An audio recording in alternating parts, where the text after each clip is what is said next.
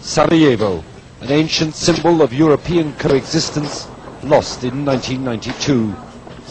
For months on end, this proved to be its destiny.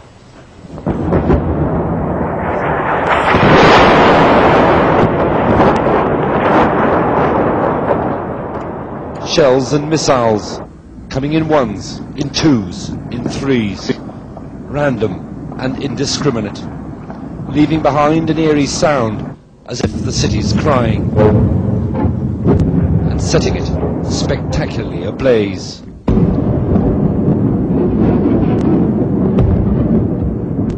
Bosnia, and its capital Sarajevo in particular, had symbolized the spirit of Yugoslavia, a place where Muslim, Serb and Croat lived side by side, none ruled alone. But with the old Yugoslav Federation disintegrating around it, the Bosnian government at the end of February held a referendum on independence. The Muslim and Croat communities voted in favour, but most of the Serbs boycotted the ballot. It was a recipe for disaster. Within hours of the massive approval of the referendum being announced, barricades had sprung up in the predominantly Serb districts of Sarajevo. The gunmen hid their faces, not their intentions. Radicalized by the revolt of their fellow Serbs in Croatia the previous year, and by the almost pathological nationalism of their leaders, they took up the call for partition through arms, and with it a medieval ideology of ethnic purity. In massive rallies for peace, Sarajevo's spirit of coexistence for a time held the gunmen at bay, even triumphed when the gunmen opened fire on the demonstrators in Marinvor Square. But the triumph proved a short-lived illusion. By April, Sarajevo and the rest of Bosnia was at war.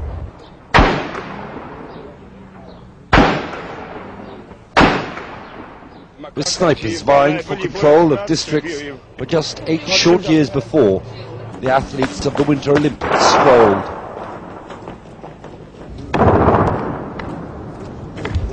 Through their control of the old Yugoslav army, the Serbs enjoyed an enormous overweight in weaponry. Yet, curiously, in Sarajevo that has proved insufficient. After weeks of embittered, often bloody negotiation, they were forced to withdraw from all of the city's barracks, leaving most of Sarajevo in the hands of an unlikely alliance of the professional, the amateur and the criminal. Men with different motives, yet the same goal of halting total Serb domination. But while the Serbs controlled just a small part of this elongated city, stretched along the valley floor beside the river Miljacka, they do hold all the high ground. From their bunkers in the hills, the Serb gunners have every street in their sights. And in Sarajevo, they don't just snipe with rifles. In May, an incident that shocked the world out of its insensitivity, and a simple shopping trip for bread ended in atrocity. Mortar bombs landing amongst the civilians. The responsibility for this and other acts of carnage never fully proven. Many blamed the Serbs, but they in turn accused the Muslims of firing on their own people. Whoever fired the rounds, Sarajevo had become the most dangerous place on earth. A place where young evacuees were strapped into their bus seats, yet still shot at and hit. Where not even the funeral services were sacred.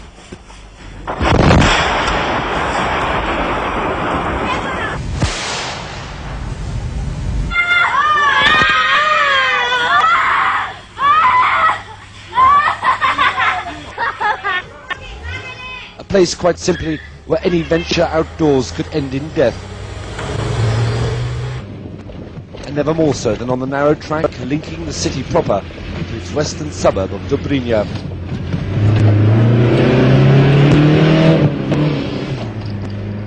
For months, Dobrinja's 40,000 inhabitants were totally cut off, suffering a siege within a siege, with hardly any water, hugely insufficient stocks of food, an improvised makeshift hospital.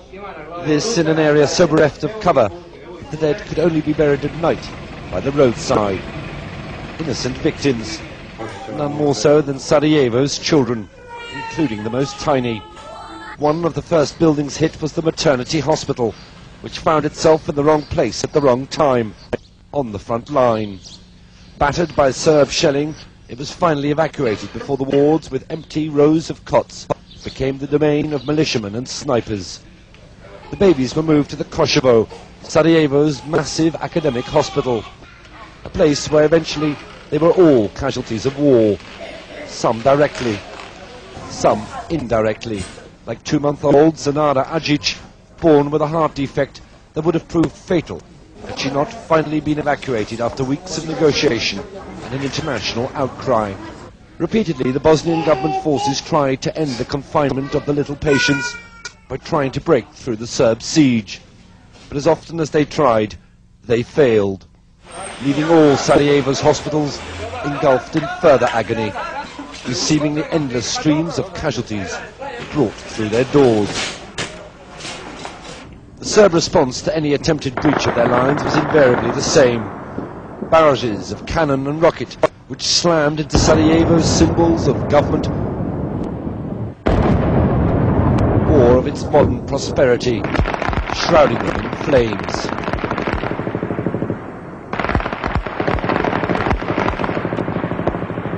Every night in Sarajevo, you think it can't get worse, but it does, making a mockery of the attempts of mediators to bring peace to this city, which is enfolded in war.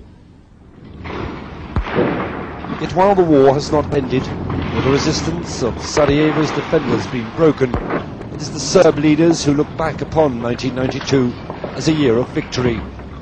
While the world's attention was held by the extraordinary fate of Europe's youngest capital and the plight of its innocent inhabitants, a more sinister and brutal form of human suffering was about to be uncovered, away from Sarajevo, in Bosnia's dark hills.